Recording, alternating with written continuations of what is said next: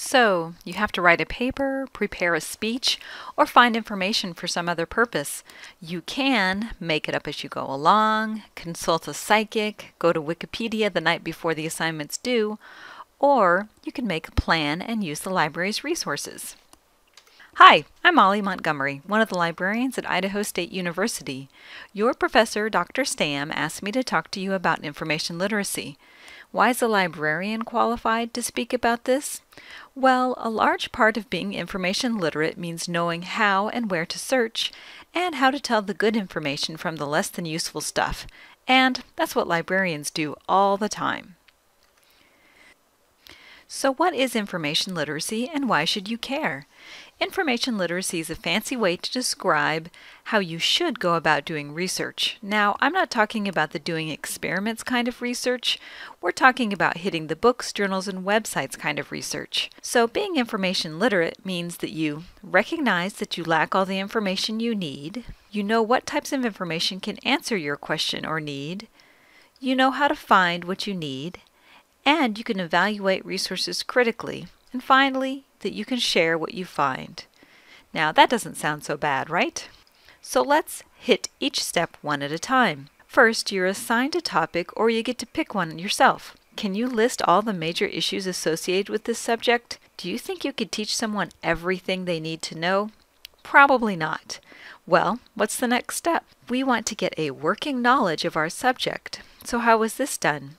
You want to get out there and find some background information. Google to the rescue. Now, I know that Google and Wikipedia have a bad reputation with a lot of teachers and professors, and with good reason, but this really doesn't apply when you're just learning about a topic. For the most part, these are not going to be the sources that you're citing. You can read through a Wikipedia article on, say, cyberbullying to learn about the main issues and to get an idea of where you want to go with your research. Background research is a way to give your research direction.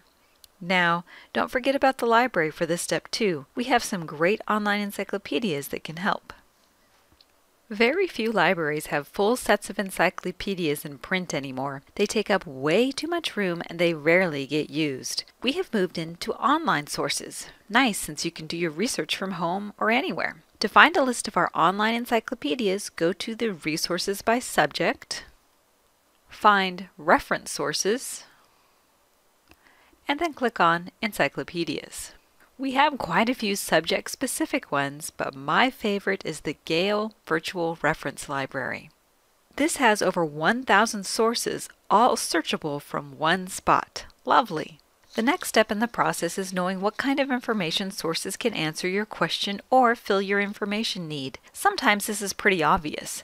Do you need information on something that's cutting edge or new? Well, then an older textbook is probably not the best source, while journal articles or reliable websites would be good. Most professors are going to want you to use scholarly sources versus popular. Scholarly sources usually look boring and will have reference lists. Popular sources will generally look prettier and are less boring to read. Just like with finding background information, the library can help you choose the best sources for your topic. Go back to the Resources by Subject link, then look for the category that best matches what you need. ISU librarians have selected the best databases, books, and other sources for each subject. If you don't find what you need, call, email, or come by the library. Now we're to the step of information literacy where you have to know how to search for what you need. This is where people are either insecure or overconfident about their searching skills. Sure, we can all find stuff on Google, but are you finding what you really need? And what about all those library databases? Scary! But really, you don't have to be a librarian to find stuff. When it comes to searching the databases, just remember that it's kind of like driving a car. You are perfectly capable of driving a Toyota or a Ford. Some of the buttons and features might be a little different and in different places, but the basic principle of driving is the same. Using databases is very similar. Just learn the basics and you'll be fine. One of the first hurdles to overcome is to just know what to use and where to find it. Back to our Resources by Subject page.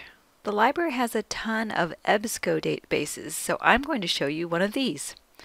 So, say my topic is on cyberbullying, and I'm really interested in the education or school aspect of this topic. So, I'm going to look through these subject pages and see if I can find one specific to education.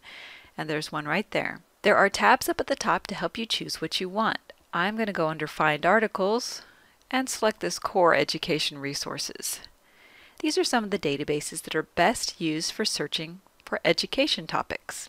I'm going to select ERIC. Now, you can make a fancy search with all the advanced features, but you can also run a pretty basic one too. The first step is just to enter your search term. When it comes to entering search terms, less is better. You don't want to have too many terms in there because it will over-limit your search. You can limit your search by using some of the features over here on the left side. You can limit to full text, you can do peer review, you can limit by publication date by just moving this slider bar. If you want something a little more recent. You can also limit to the source type, whether it's academic journal, magazine, book, or so on. One of the #1 questions we receive at the library is how can I get the full text of an article or a book or whatever. One of the first things you look for is that Find It at ISU button. That means that we do have the full text, we just don't have it in this particular database. So you can just click on the link and follow it to where it goes. Or you look for the PDF link. If you see that, then the full text of the article is available right here in this database. But what about this number 6, where there's no Find It at ISU and there is no PDF link? It's time to panic! Okay, just kidding. You can always order articles via interlibrary loan for free. Another tip is that it's also worth copying and pasting the article title into Google. Sometimes someone has posted a PDF. Now, there is a lot more to searching than this. Duh. Don't ignore the help features on websites.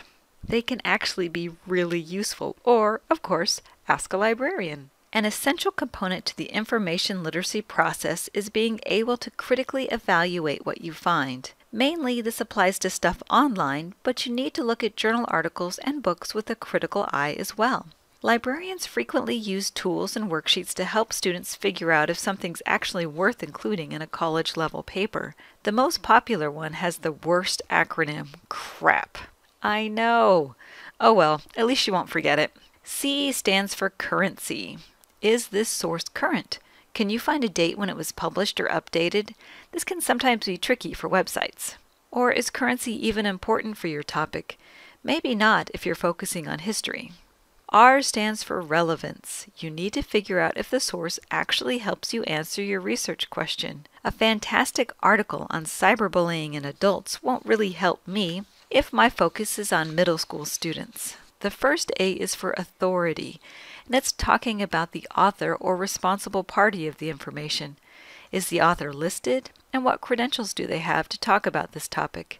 Remember, anybody can post stuff online. It doesn't make them an expert. The second A is for accuracy. Is the information supported by evidence?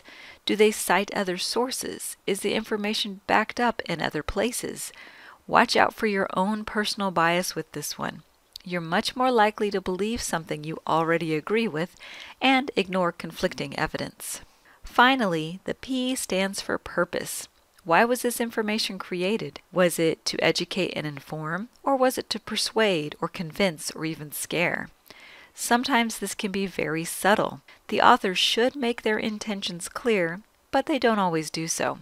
I strongly encourage you to go out and find a few of the CRAP worksheets. They can be super helpful. Finally, once you've gone through all the steps, you're ready to share what you've found. Now, I'm a librarian, not an English teacher, so I'm no help when it comes to writing the paper, but I do have way too much experience with the citation piece of writing. Mainly because being able to properly cite and give credit to your sources is a huge part of being information literate. Unless you're writing an opinion piece or a work of fiction, you will need to have references. Make sure you know what citation style your professor requires. It will break your heart to create a paper using APA, only to find out that you are supposed to do it in MLA. The citation manuals are definitely the best source, but there's a lot of help to be found online. Being specific is the best way to find what you need, so don't just type in APA citation help into Google. Ask for exactly what you need, like APA citations and book chapters. That's going to save you some time. There are also these awesome tools called citation managers that can not only help you cite, but they help you stay organized and keep track of everything you find. My favorite is one called Zotero, but you also have access to EndNote Online as an ISU student. More information on these can be found on almost all of those resources by subject guides. Finally, don't forget about the Writing Center. They can be a huge help. Information literacy is a process that starts with a need for information and leads you to select sources, search the sources, evaluate what you find, and then share what you found. A big part of becoming information literate is allowing yourself to explore and be curious. Look through the library's website, mess around with the databases. You're not going to break anything, and you'll probably learn some cool things. If you remember nothing else about the process, I encourage you to never be afraid to ask help from a librarian. That is what we do. We start to question our purpose in life if people don't ask us anything. Don't make us have an existential crisis.